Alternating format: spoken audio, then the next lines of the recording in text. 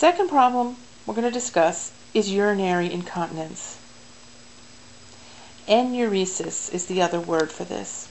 It's the inability to voluntarily prevent the discharge of urine. What are the causes of this? Impaired muscle contraction. Remember, there are two sphincters down in the urethra. One of them is under voluntary control and one of them is involuntary. So we want to try and strengthen those muscles that are around the external sphincter as much as possible.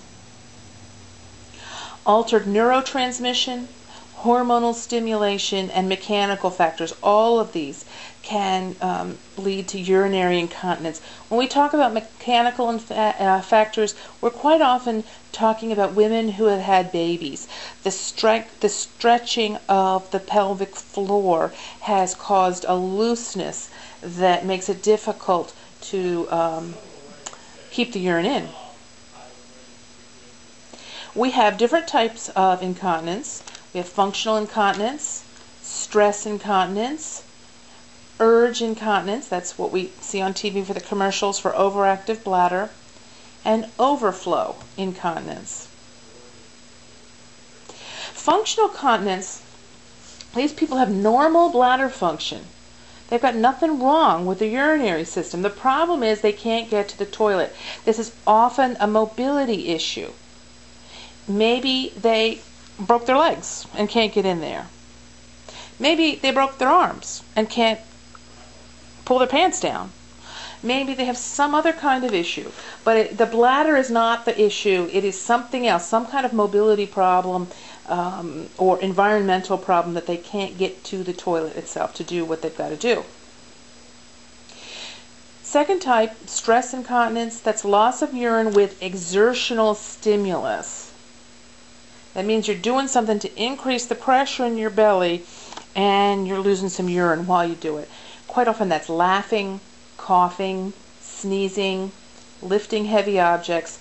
And this is the type of incontinence that occurs typically in women who have had multiple children. There's urge incontinence. That's the overactive bladder. And the detrusor muscle around the bladder is overactive and contracting much more than it is in the normal population. And the last one's overflow incontinence. That is when the person has too much urine in their bladder.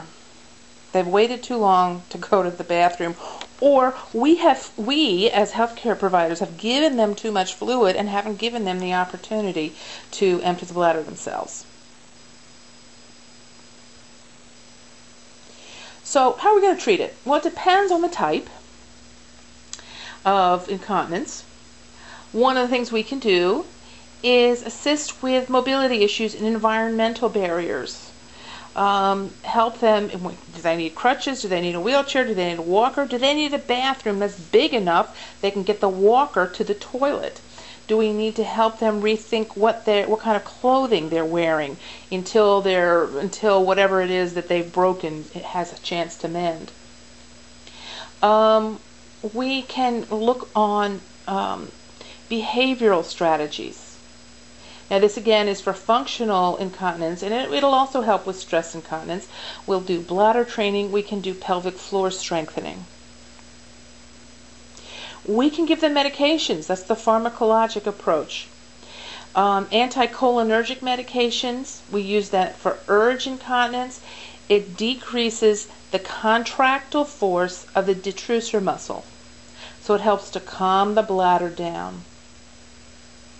There's also alpha-adrenergic medications, which will help to improve the tone of the muscles and the contractile ability. So we can be thinking of those with some cases of stress incontinence. And then the surgical methods. We can have relief of the obstruction.